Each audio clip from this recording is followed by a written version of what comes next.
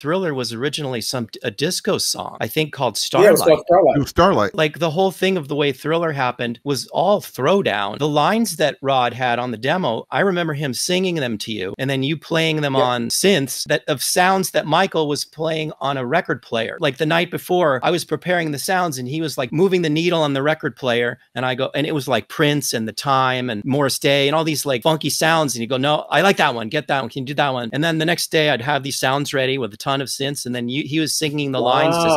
You'd come in and I was just like doing whatever anybody wanted in terms of the programming. But they actually changed the name. They like turned on a dime and took one of the songs that was supposed to go on the album, and then we rebuilt the song, and there were no rhythm section players left. So it was just, I programmed the drums and then you played everything.